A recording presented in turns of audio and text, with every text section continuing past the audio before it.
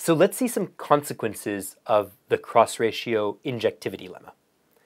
And first, an easy consequence, relatively speaking. So I'm actually going to give it as an exercise. Can you use the cross-ratio injectivity lemma to prove that if any 4 points have a cross-ratio other than -1/3, then they cannot possibly be evenly spaced, no matter what perspective you view them from? That's a claim I made earlier. Can we now justify that claim using the cross-ratio injectivity lemma? So I'll leave that as an exercise. And as a second consequence, which is which I'll do in more detail, we can finally give a complete proof of the 3 fixed points theorem.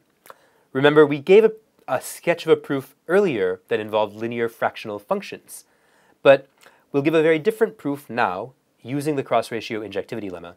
And this is an important consequence because we've been using other consequences of the 3 fixed points theorem all over the place.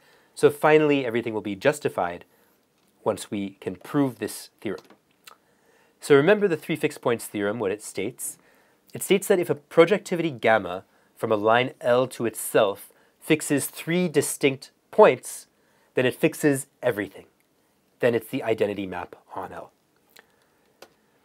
So for simplicity, let's assume that L is the x-axis. And in particular, we have coordinates on L, so we can consider the cross ratio of 4 points on L. So let's suppose that gamma fixes the points B, C, and D on the line L. And let's let x be any 4th point on L. Since the cross ratio is a projective invariant, we have that the cross ratio xcbd is equal to the cross ratio gamma of x, gamma of c, gamma of b, gamma of d. That's what it means to be a projective invariant.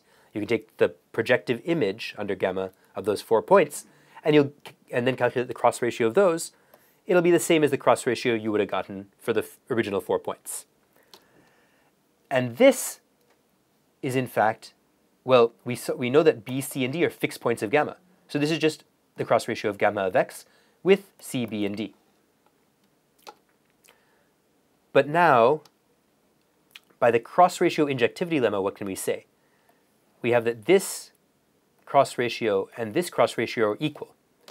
So by the cross ratio injectivity lemma, the thing in the first parameter over here, namely gamma of x, has to be equal to the thing in the first parameter over here, namely x. So x is equal to gamma of x. Since gamma fixes every point x, so in particular, gamma is now fixing x, right? If gamma of x is equal to x, gamma also fixes x.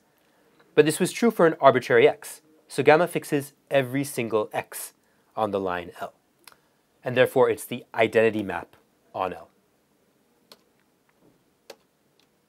And one final remark. In the previous lecture, we proved the fundamental theorem of projective geometry as a corollary of the 3 fixed points theorem. So this gives you a sense of how fundamental the 3 fixed points theorem really is. And it's also why in many more axiomatic treatments of projective geometry, like where, for example, you can define everything, develop everything over an arbitrary field, not necessarily real numbers, it's often just taken as an axiom. So rather than, it's not something you prove in a more general treatment, it's actually taken as an axiom, or some equivalent statement is taken as an axiom.